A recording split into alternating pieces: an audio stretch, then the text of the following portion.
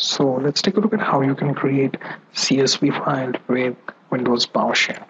So I have opened Windows PowerShell ISC, or you can see integrated script editor, created one file named sample.ps, and here I'm going to create the first variable named CSV.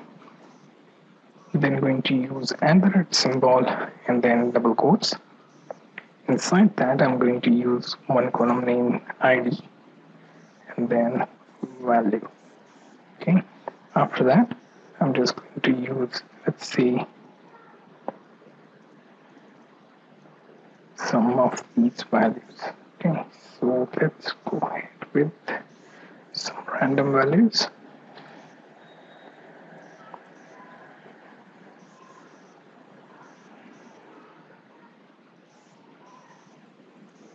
Okay, and after that simply use to close that. So your variable should start with @ and end with @ with double quotes containing your CSV values.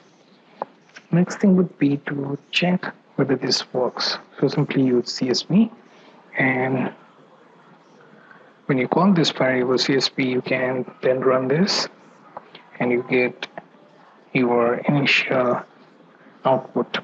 Okay, but if you want to convert this output into actual CSV file, so for that simply use CSV variable, then double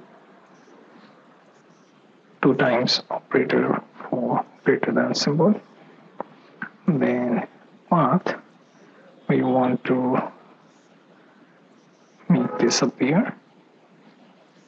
Okay, now after this you can simply run this, and if you get this prompt, that means file is created. You can verify by going to location, and here you see example 2. Okay, now let's also see how to import and read this file.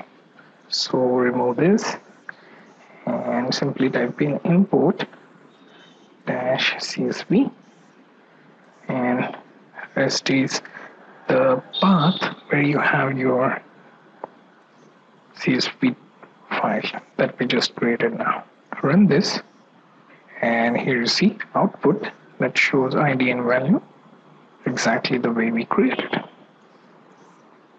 Okay, so this was a short demo on how you can create CSV file and how you can display that in PowerShell ISC.